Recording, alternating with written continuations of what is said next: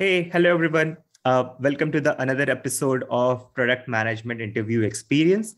I am Sugat, and today we have Romel with us, who has recently cracked the product interview for Gartner. Welcome, Romel. Thank you. Thank you, Sugar. Thank you for having me. Perfect. So, folks who are here for the first time, I just wanted to introduce this channel to you. This is something where you can get to know how the interview process happens for a product roles at various companies. So do check out some previous videos, and I hope you will find the right content that you're looking for. So yeah, and today's episode, we're going to be talking a lot about, the entire interview process at Gartner. What were the various rounds, how Romel got, landed up into this interview experience, and we'll get to know all his tips and tricks, the way he tackled those. So without any further ado, let's get started.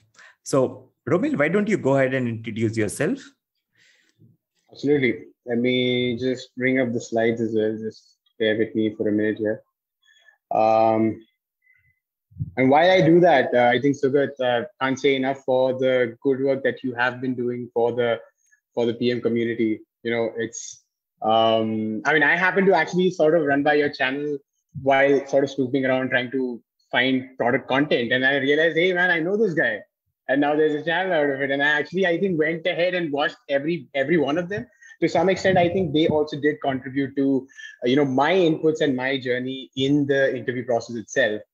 Because at the time I was sort of interviewing for a couple of companies, but thank you so much for having me. All right. So I'll just start with a brief introduction of myself. So my name is Romel Joseph. I come with close to 10 years of experience in product. Although through varying roles. So back in the day, I started off as a system associate, which now we know as an engineer with Microsoft, one of their partner networks. And typical journey, I think you all of you guys would have heard the story a lot from a lot of product managers, right? We started off as an engineer, and then we realized that we want to do product management. So this something similar happened with me as well. At that time, we had people from Microsoft who were from the business side who were coming in, and then they were helping us with the requirements. And I started asking around, who are these folks? I think I want to do that and not really do the backend coding that I'm doing. Not that I was too bad with it, but just something I wanted to explore. And that's when I tapped into an opportunity with American Express, more on the customer service analysis side. And that helped pave way to my first understanding of customer pain points and customer problems, although it wasn't for a specific product, but it was general psychology of the customer. I went on to sort of scale roles and got into business continuity planning, information security, and disaster recovery. That helped me understand product landscape in terms of digital products at American Express, in the context of American Express. And then I eventually made the move into product management as a product owner. And the product we were managing was basically for the US market, through the online or through their mobile app, giving every card member the ability to go ahead and raise an inquiry or a dispute on a particular transaction, which primarily was based out of calls. So they used to have to call American Express, go through an IVR. There was a whole 5-minute lag time. And we actually brought it down to a couple of milliseconds. All you need to do is just open up the app, spend like 2 minutes, 1 minute at max, and you're done. The same thing that you have been doing for ages, through calls. So the flavor of that, again, at that time, we never really knew product management. There wasn't a product owner role, product managers, they weren't scrums and everything, but in some shape or form, we were doing product management. And I eventually realized that I wanted to sort of understand the science a little bit more. So I went on to get certified in scaled agile. And that eventually then helped me tap into an opportunity with Hitachi. They had a newly acquired client, and they were trying to do a lot of magic in the product space for the client, because the client was new to agile themselves, and they wanted a product offering from Hitachi. So that has been the flavor of my product journey so far. And I also sort of, as time allows, I also do actively engage in mentoring. So people who are wanting to transition into product, probably people from the engineering side who are just curious about what happens in product management. And a lot of that also has contributed to my journey through the interview experience itself, which I'll be speaking through. So that's a little bit brief about me and what brings me to you all today. Great to have you, Romel, and thanks a lot for walking through the entire journey so far. So I think the folks who are watching this and are curious to know, so Romel haven't gone for any MBA, anything for, transitioning into product management. He is setting an example where he got an opportunity in the company and got an internal transition into product management. So while working in MX, I guess, Romel, you had that opportunity to pivot your career into product management, and that's how you utilized it. Can you throw some more light on Absolutely. that? Absolutely. So it was one of those instances where we you have to experience it to believe it. That's what I feel, right? When you're working with different business units, you're doing whatever is the kind of the nature of your role, right? You're into business analytics, you're into customer service, or that whole spectrum. All of those experiences actually contribute to your business acumen to some extent. And my school of thought at the time was, of course, I also had a phase where I was thinking, should I actually go get a formal education? And I might even, but my understanding or what broke the ice for me was being able to tap into product opportunities, a product manager role, a senior product manager role, not really having that formal business education, because at the end of the day, you are getting that work-wise, right? You're getting that through your experiences. So I think it's primarily that transition actually happened when the business unit for which the role was a business unit I had worked with. So they were my stakeholders at one point in time. So for them, it was primarily around, we need a person who understands the business, not necessarily who understands the semantics of business in general, which is what an MBA would teach you. So I think that's how I was able to tap into that opportunity. And it was Right. an So internal what was it? transition. There was an opportunity came up. Yeah. So was it easy? You had to convince your manager, or it was very straightforward to deep dive into this journey? It was just getting into it, just that leg of a week from the time I interviewed internally to the time I got through. I think that was probably the easiest part. What was difficult was everything leading up to it. And I won't say difficult in the classic sense of there were a lot of hardships. I did not sleep at all and all of those things. It was primarily around building those things brick by brick, right? So this team that I started my journey in product, right? I was actively in conversation with them, out of my curiosity to understand what is it that, people do in product management. I eventually got myself a mentor or a guide, I would say, in the leader who was leading this particular team. And I think we used to meet once in 2 weeks of sort and just had general conversations. Hey, you know what? This is what's happening at my end. What's happening at your end? Okay, you did this. Tell me a little bit about that. So I started understanding product management through the lens of the director for product over there. And eventually, there came a time when there was an opportunity that he had. He had been having conversations with me. He has to some extent seen my work as well. And he said, are you interested? Because you've shown keen interest and perseverance for about 4-5 months by that time. And I said, yes, that's something that I never really had in my mind. I just want to understand it from the outside. But if there's an opportunity, I think I want to get in and now do away with all of these bookish knowledge and actually practice it. So like I said, the journey until that, I think that was the main building block. Eventually, when the interviews happened, that was primarily like a 1, 2, 3 step process. And then there I was. Yeah, awesome. And just to summarize for the folks who are willing to, get into product management through internal transitions, I think the first most important step is just learn about what product management is all about, right? Have that basic understanding it. Once you have that basic understanding, the second step would be, maybe shadowing someone, talk to your product managers in the organizations, try spending some time with them, go with the meetings with them and see what's happening around the org, right? And then third and most important thing is show your interest to your manager, right? Until you share that this is what you're willing to do, I think, you can't take that next step. So I think these 3 steps might help you, to transition internally into product management role, even if you're working into as an engineer, sales, marketing, whatever. So yeah, pretty Absolutely. awesome, Romel. Thanks a lot again for sharing your journey, and let's deep dive into, the interview topics. Let us know how the Gartner happened and how the recruiter reached out or you reached out to the recruiters and what were the various, steps for that. Absolutely. So I take a lead from what I was just talking about in terms of what is the importance of having a mentorship network, right? What is the importance of learning from people who have already been there and done that? I think I'll take you back a couple of months before I eventually got through the offer for Gartner. I was in conversation with one of the product leaders at Gartner, because Gartner for me as a product, it was very new. As you would also be aware, it's a B2B product. So people like you and I as consumers, we may or may not really have used it, right? And it's primarily catering to a very niche segment of users, the CTOs, the CIOs, the C-suits, and those kinds of leadership.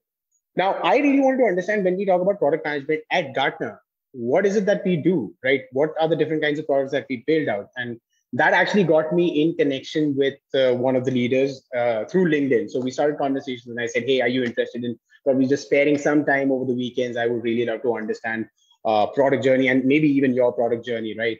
So those conversations over a couple of months eventually helped me understand that, okay, this is what Gartner has to offer in product management. And I got really interested. And I said, okay, now I really want to sort of get in, and I want to tap into an opportunity. One of those conversations eventually led to this product leader telling me that, there's this opportunity that is coming up. As soon as the requisition is out, if you're interested, I can put in a referral.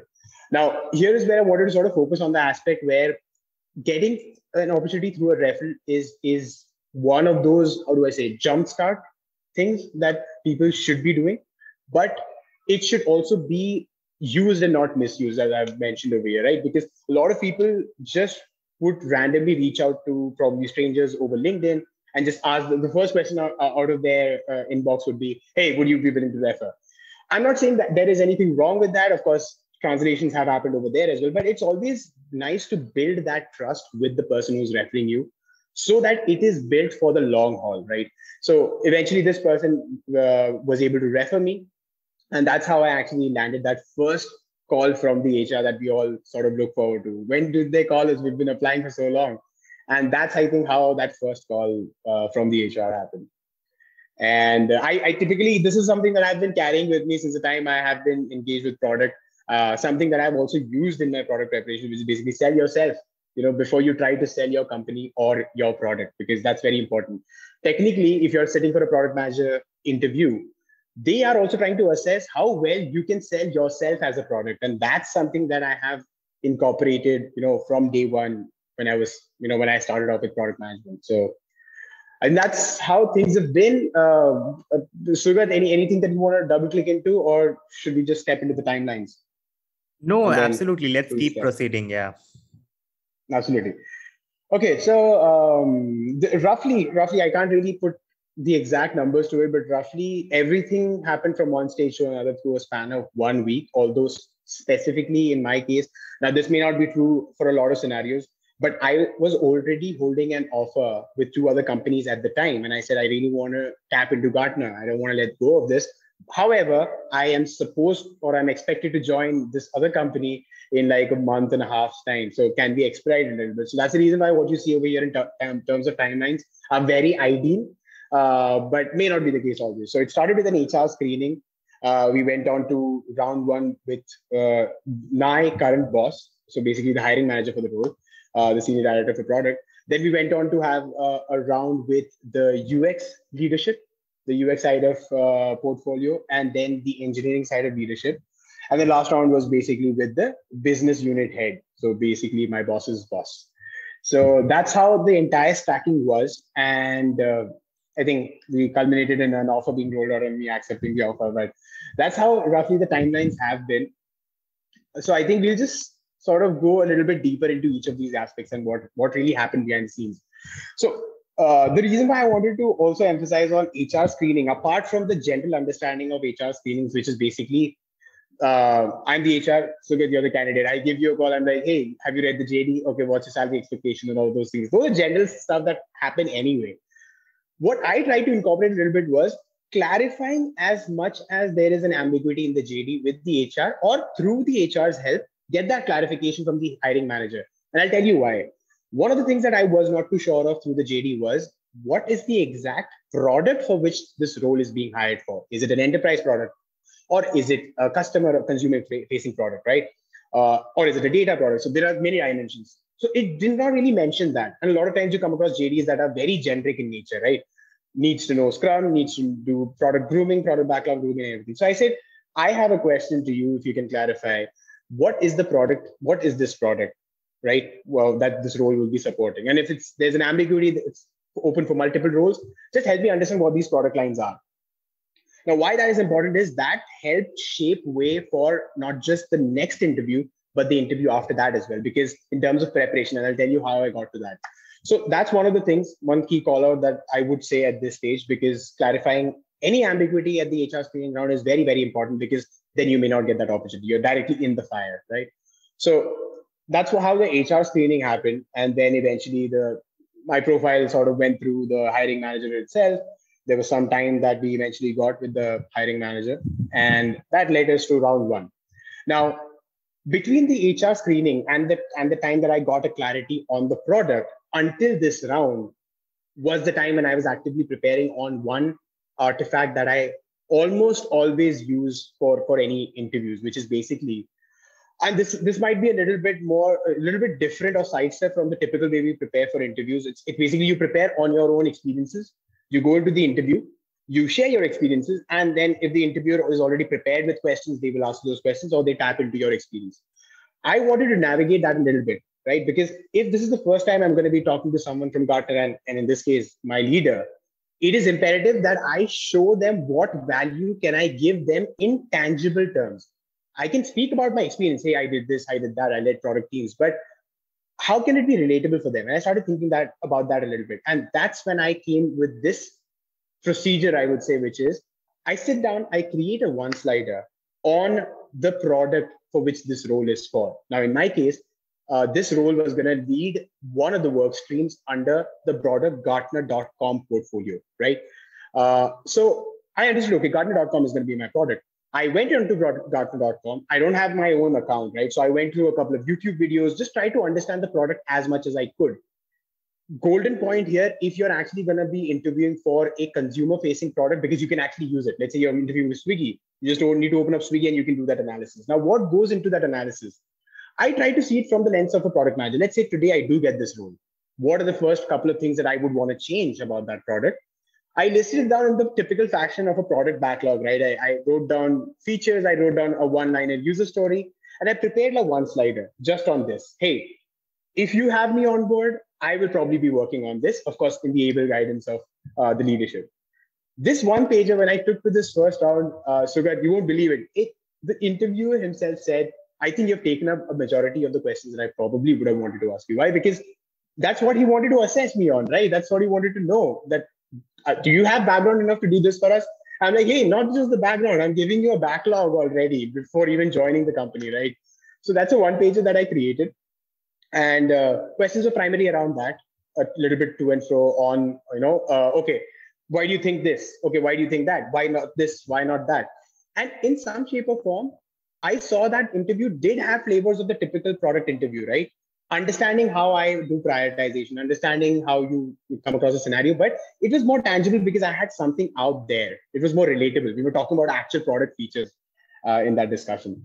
So that was basically round one with the leader. Any questions, anything you want to double click? Yeah, Romel, thanks a lot actually for sharing this insight. So just to be clear, and even audience get it right, so this was not a case study round, right? The typical case study round or the take-home assignment.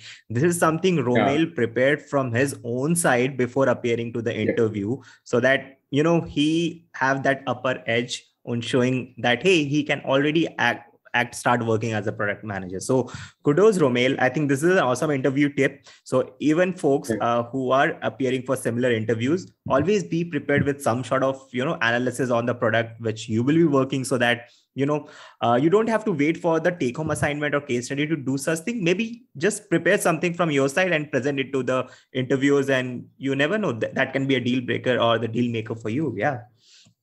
Exactly. Because this actually came from the school of thought where I felt that the 30-60-90 plan, it's something that we need to throw out of the window already, because it's overused. Everyone knows about it. Sometimes me as an interviewer back in Hitachi and AMEX, right? I used to shrug whenever someone used to bring up 30-60-90. I'm like, man, we know that. We've done that. We've seen a lot of that. Bring something new. And I think this definitely helps. I would definitely recommend this as a practice for everyone.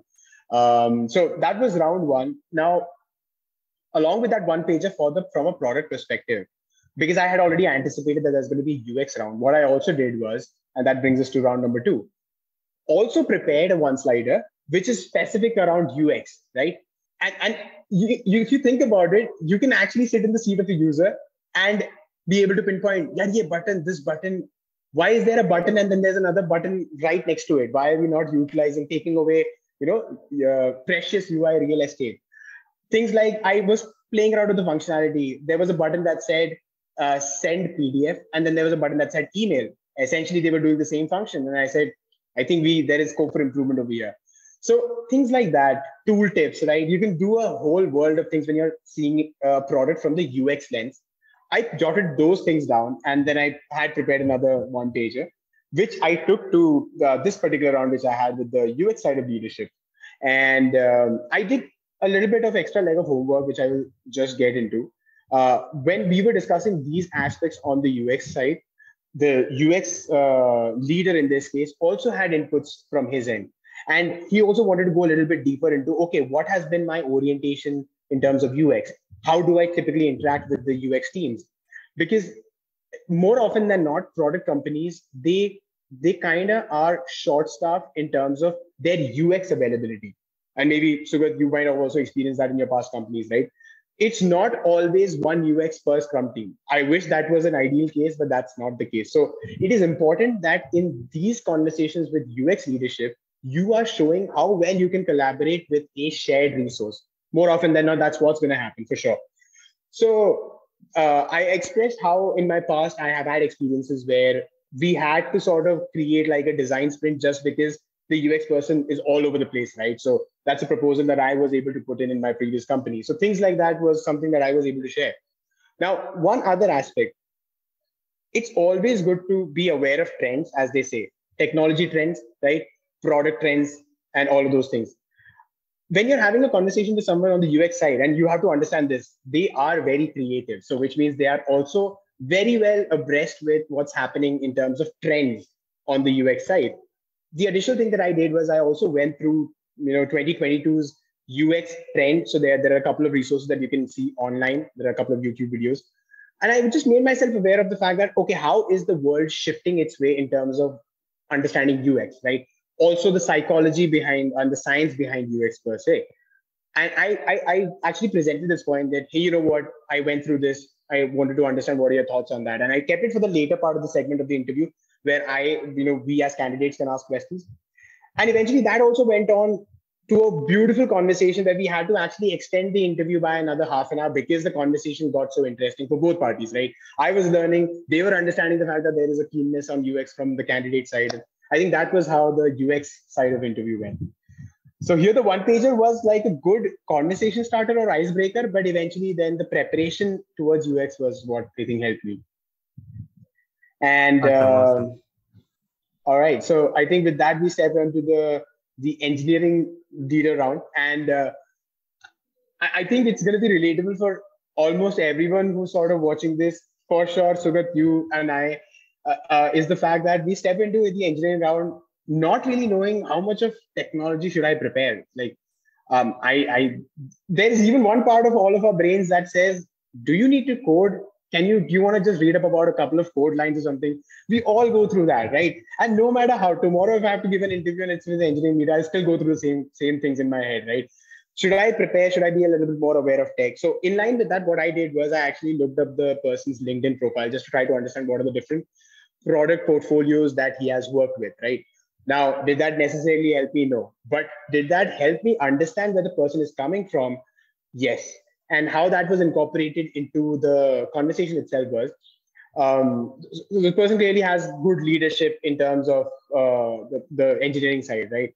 So I understood that, okay, leadership is probably something that I should be presenting more in this conversation. Now, I had a couple of examples in my product journey where I was associated with, being a part of a Scrum where the Scrum team, it was new, right? They were freshly out of college graduates, maybe 1 year of experience that they had. And then the entire Scrum team had an average of a year and a half worth of experience. Now, what is important when you're actually working with a Scrum team that is that young is they are also learning Scrum. They're also learning a lot of things, along with the fact that they have to also, build and deploy code, one of their core responsibilities. So it is also important for you as the product owner, product manager for that team to also enable them. So there are a couple of examples that I had along those lines.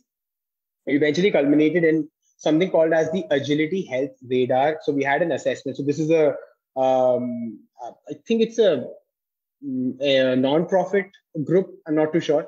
So much like Scrum Alliance, they give certifications on your team's agility maturity. So what they do is they come in to the organization, their third-party companies. They put you through a couple of questions, a couple of tests, a couple of ice-breaking sessions, and eventually they give you a score, right? Okay, this Scrum team, so this Scrum Master, product owner, and then the entire development and QA team, you guys are rated at this.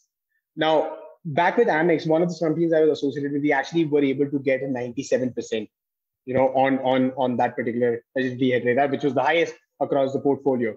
I brought that up as a talking point because that also proves the fact that me as a product owner in the setup of a Scrum, there's an external entity who's also validating the fact that, hey, you know what, I think we guys would want to rate you at this scale. So that eventually also then paved the way to the conversation where we went into difficult scenarios. Those are the difficult scenarios that you come across, right? You have a last moment prioritization. We have a release going on Friday. Today we are sitting on a Wednesday. What will you do? So those are questions that I would recommend that you sort of prepare based off of your examples and not really going by what is the best answer to give in that situation, because your answers are going to be more true to what you did versus what is the general well-received answer at that stage. So I think that was how the engineering round was. And I think lastly, the round with the business unit leader, which in this case was the VP for product. Now, here the conversation, more often than not, it's going to be very, very free flow, right? One of, I think, two ways it will go is either when you're doing your introduction, right? They would want to just double click into a little bit, but in a very casual format, right? Because they're still assessing you, and it's an actual round that happens, but it's more lighthearted on the fact that how are you as a candidate holistically? They put you through a product round, they put you through an UX round, engineering round. Now they want to understand, okay, now let's put all of these pieces together and let's just have a general conversation. So I think there were not a lot of questions that I can actually share from this conversation because it's more conversation driven. Like I actually got an opportunity to ask this leader a couple of questions. So I actually did have a couple of questions on how are decisions taken in this company, or specifically in your organization. You do a lot of data-driven decisioning. Now, every time those questions were asked, of course, it was imperative for me because at the end of the day, it's an interview, right? For me also to sort of provide or exhibit value. And how I did that was, while I was understanding how it's done at Gartner, I was also presenting how I have seen it happen and how I was also an agent to those changes in my experience. So it went both ways. The person is not only sort of providing value to you by answering your question, but you're also providing value to them by increasing their confidence in your candidature. So I think the business unit leader round, that was how it went. I think 40 minutes, roughly 30 to 40 minutes is how long they go. And I think that's pretty much it. That brings us to the end of the line. I think 1 week after this round, we had a conversation on the good news and the offer being rolled out. And that eventually led me to join them. So that's been my journey. Congratulations. So far. Yeah, congratulations, Romel, on cracking this interview and being part of Gartner today. I really enjoyed the conversation, and especially the way you were telling it. Couple of great learnings for me as well, right? How you can be proactive and take those steps and be ready for the interviews and not wait for them give take home assignment or discuss about their product, right? So that was a major learning for me, and I think viewers would also enjoy this. Right. One thing before we wind up, right? I'm very curious to know, you mentioned about couple of times about the product and the role that you will be working on. Can you help us understand, right, what does that product looks like, which you will be working around? And typically, when we talk about Gartner, we know, can you also share what Gartner is for the viewers who are not sure, or what are the different product portfolios they have? Okay. All right. So I think in one word, Gartner is your trusted consultant whenever you want to get your hands on great research out there, like market cutting edge research. Gartner is your go-to when you want to just do like an assessment in terms of, okay, I have this problem that I need to solve for this year for my company. How do I do it, right? And Gartner is your go-to to basically find answers to years and years of research that our research analysts or associates, as we call them, they have put their blood, sweat, and tears into, right? There's a lot of vested knowledge that Gartner has on varying subjects. And what Gartner as a portfolio, as a product does is, for a subscription, it will give you as a user access to all of this and much more. If you want a dedicated consultant to sort of spend some time with you and then understand the business case or problem solving that you're doing for your company, they will do that, right? It gives you access to world-class conferences, right? Where you can actually attend seminars, webinars, conferences, which are actually hosted and led by world leaders in a particular niche, like AI, cybersecurity, data, all of those things. So that's what Gartner does as a product. Now, the specific product portfolio that I'm going to be associated with is the Gartner.com portfolio. So basically, the experience that you, let's say, Sugat, as a user, when you log in onto Gartner, everything is going to be a product of my product team, the product team I'm associated with. I'm going to be specifically looking at how we can get more engagement and retention out of it. So I think every product manager has their own, transitions, right? So I feel that I'm now going to be identifying myself as an engagement product manager. So I was doing a lot of growth product management. I think so far it was a good transition for me. So I think that's the product portfolio that we have, and that's pretty much what Gartner is about. Thanks, Romel, and that was quite insightful. We got some more clarity on what's gonna be a role and what Gartner is all about for the viewers. So yeah, and we are towards the end of the episode. Before we wind up, Romel, do you have any things you want to share to the wide audience who are watching this right now? I think first of all, like, share, subscribe to this channel, because personally, like I said, you won't believe it. I think I come to your content sometimes when I'm just, I don't know, sitting down for lunch and I just want to watch something that is informative as well. I'm drawing something out of it. I want to probably typically go to Netflix or Prime, right? I want to just watch something that is more knowledge rich. So I think that's one note to everyone who's watching this, right? Any amount of support for this channel still doesn't cut the kind of value that we are drawing out of it. And I think as a closing note, the majority of the flavor of all of my preparations towards interviews and conversations in the interviews have primarily been around the value of, as I've always said, value of mentorship, right? It's always like, and it doesn't even have to be a leader or someone who's actually functioning at 2 or 3 levels above you. I can actually look to Sugat for mentorship on the fact that, hey, how do you do podcasts, man? How do you do video editing? Something as niche as that. You can look to me and there's anything, Patani, I don't know if you see something of value from my end, but you can be like, hey man, I want to learn this from you. So it is always important because you are always learning from the people around you, right? Knowledge is that's how it's shared.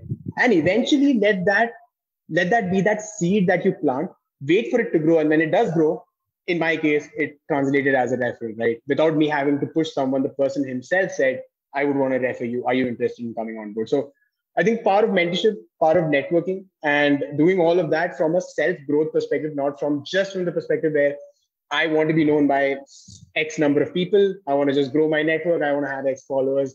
That's good, but that's not great. And I think between good to great is this journey that all of us are on. So that's I think all. Zyada jaan nahi hai mere paas. Well said, Romel. And I hope people will actually eventually like this video and the amount of insights that you have shared for. And yeah, if you folks do find out any openings at Gartner, do follow the tips to get yourself converted into a Gartner product manager. So thank you, Romel, so much again for being part of this video and the channel, and we wish you all the very best for all the upcoming challenges and milestones at Gartner. Thank you so much. Likewise to you, brother. All right. Thank you.